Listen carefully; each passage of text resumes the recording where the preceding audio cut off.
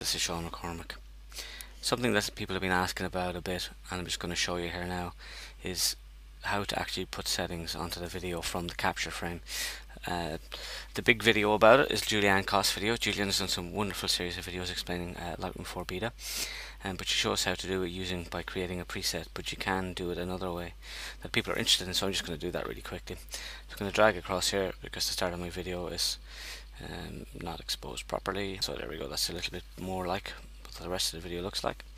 So I'm going to come down here, click capture frame, and we'll see the frame appear down here in the film strip, and it becomes part of the stack. So we're going to click on it and just go to develop, because it's now a photograph, so we can develop a photograph.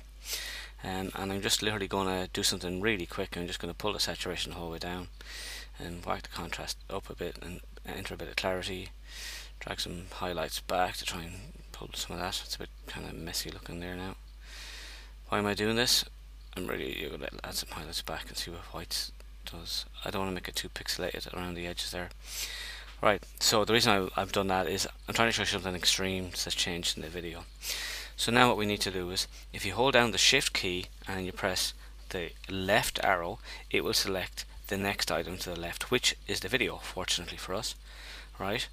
So that means that we're able to select a video without going away from the actual captured frame, the JPEG.